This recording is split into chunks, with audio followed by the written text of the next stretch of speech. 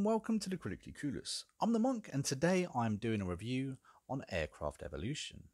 So I just want to do a quick shout out to Sometimes You who sent me this review code. Thank you very much for the game. It's actually really fun. Now, Aircraft Evolution is an action game where you take on the task of destroying enemy bases by bombing them from your aircraft. Now, you start off in a wooden plane, and by the end of your experience you should have some kind of futuristic jets.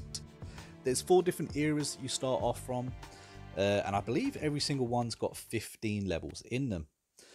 When it comes to the options of the game, you're extremely limited. There really isn't much you can do. You kind of expect that with these sort of games. There are the different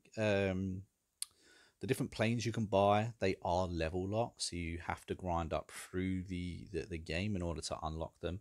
Unfortunately, I found that I always needed a higher leveled plane than maybe the era that I was actually in. So maybe that's a slight oversight with this game here. This game will currently set you back at about £6 on Steam or £8.36 on the Xbox currently. Considering this is an indie game, it looks actually really nice. It sounds great too. I have also had no crashes with this game, and there was also no lag, so this game ran really smoothly, which I was excited about. The in-store shop is completely in-store. There's no microtransactions, which is really good to see. I feel like they possibly could have given you microtransactions in this game. I'm really glad that they steered away from this.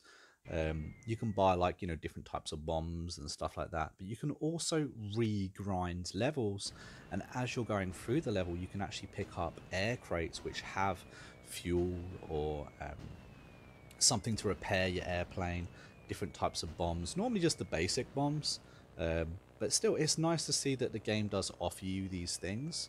There's also a bonus level. Now, there's not a bonus level in every single era, which I found out, but there are a couple of them as you go through the game. You can't repeat them, unfortunately, but basically the bonus levels are just full of all of the pickups and drops that you can get, all the special bombs and fuel as well. Now, when it comes to fuel, I didn't actually find that I needed it at all.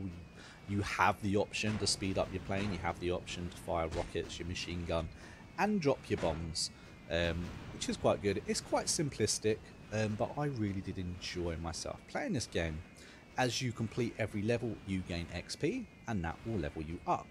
I found that, unfortunately, I was at max level halfway through the game. So, again, maybe that could have been addressed too. I feel like the early part of the game, you needed to do a lot more grinding than was actually necessary. To level yourself up, to get yourself better planes, to get yourself more currency to buy new bombs, or maybe even to upgrade your plane. But like I said, unfortunately, halfway through the game, I found myself at max level with the best aircraft in the game, and it was completely leveled up as well. So there's a slight balancing problem with this game. But like I said, it was really enjoyable.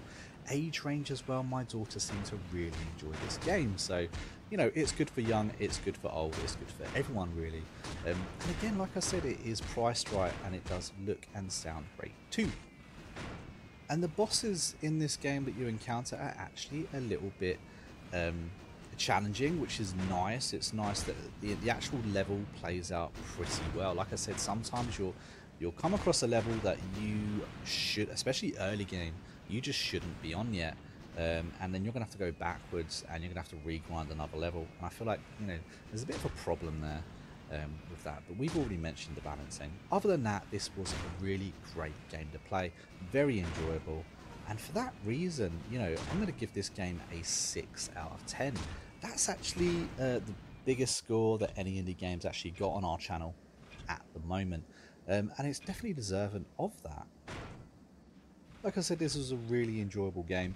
One that I can recommend anyone just to pick up and play. Like I said, it's so cheap that you might as well play it. Might as well pick it up and have a bubble. You'll definitely have many hours, or at least a few hours of playing this game before you're completely maxed out. Now, I haven't even completed this game yet, and I've spent a few hours in it. Like I said, I have got the best plane, and it is completely maxed out. I will be going back to this game as well. So, you know, pluses there. Anyway, I've been the Monk and we've been the Critically Clueless. If you enjoyed this video, maybe think about liking and subscribing and tell me your thoughts about this game. Have you played it? Would you play it? And what did you think of it? We always love hearing you guys. And yeah, I hope you have a really great day and we'll catch you again soon.